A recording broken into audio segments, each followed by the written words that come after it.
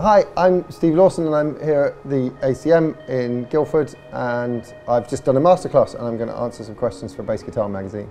Why are masterclasses important? I remember back to my own kind of time at college, and the visiting lecturers and kind of visiting specialists that we had all had a really kind of profound influence on us, I think, because they were people who were out doing it.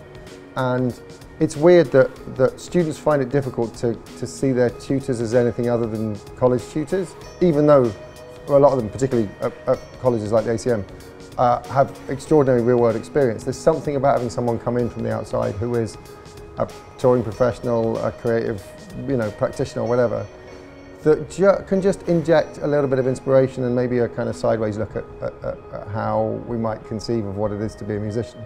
I think I really like the constraints of trying to do it all on my own. I don't use any pre-recorded backing tracks. I never play to a, there's never a kind of DAT rolling where there's a thing that's already been recorded.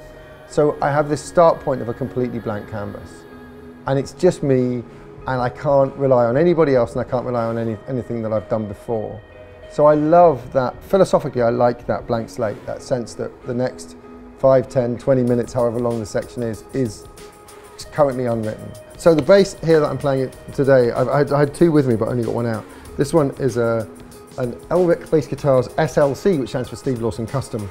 And I worked on this with Rob Elric, who's a bass builder in Chicago. And yeah, I stipulated some of it, like I wanted a particular string spacing, and it's 33" rather than extra long, and it's semi-hollow, although there's not an F hole, this is hollowed out. And then I kind of let him run free with it, and it's an extraordinary instrument. So this was built for me, but you can kind of order an SLC. Looking to gig more, put on your own gigs. Don't wait for other people to do it. Organise it. I mean, there are so many venues, especially now that, the cost of having a venue is really high right now. That real estate all over the country is a premium. So venues are panicking. So if you can organise 30 people to show up, you don't have to wait for a promoter to do it and keep all the money. You can go to a venue and say, look, we'll come in on a Tuesday. I've got a bunch of college mates will come down, we'll come down. They just need to make, they need to make money over the bar. So find a venue that has a decent space and do it yourself. Okay, so yeah, so this is a show. At the moment it's called Illuminated Loops, which is I kind of really like as a title.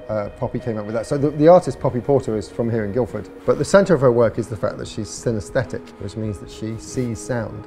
So as sounds play, images and pictures and colours and things swirl around. And so the show with me is that she draws what she sees while I'm improvising, and then I respond to what she's drawn. So it's kind of it's a feedback loop.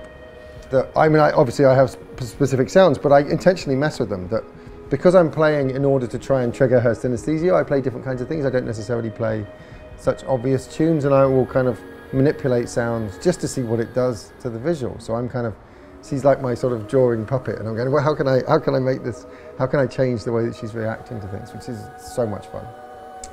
What are my next plans? More of the same. I have a number of different collaborative projects on the go at the moment. I'm looking for more solo shows, more shows with Poppy.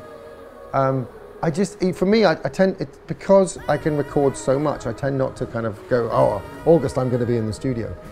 The studio is wherever I happen to set up my gear. And so I'm constantly creating possibilities for new music to happen.